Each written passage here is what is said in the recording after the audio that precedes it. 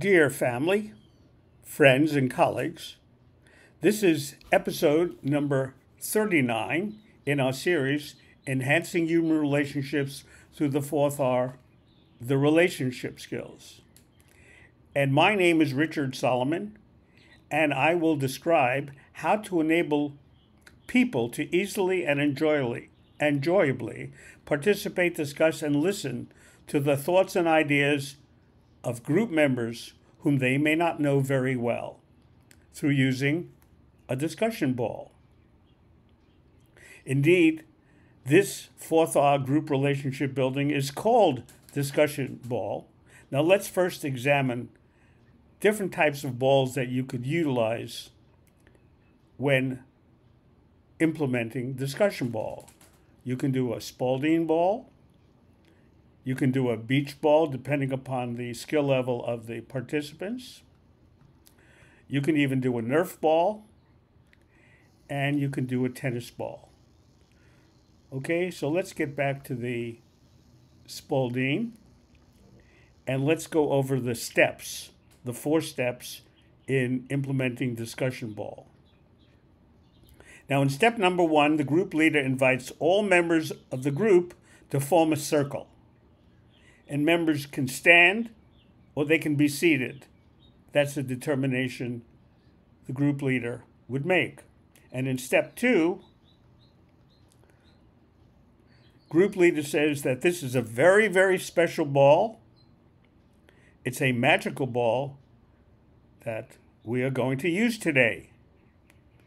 It's called a discussion ball, and it's magical because anyone who holds it or catches the discussion ball can speak on any topic up for discussion.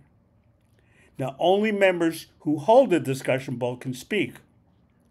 But first, let's practice how to properly toss, roll, and catch the discussion ball.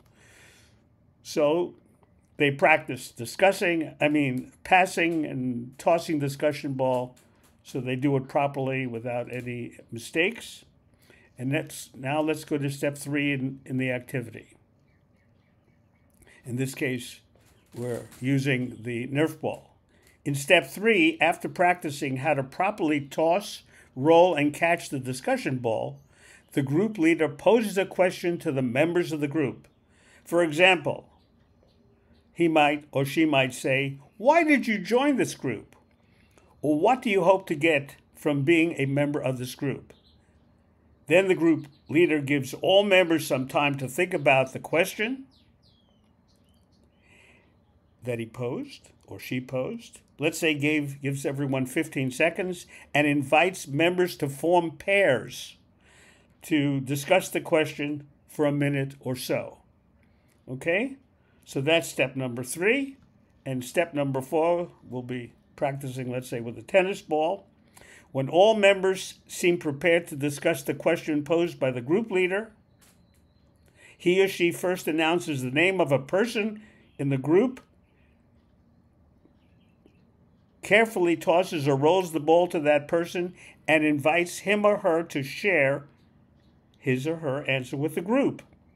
When the speaker has completed his or her statement, he or she can toss or roll the discussion ball back to the group leader or announce the name of the next speaker in the group.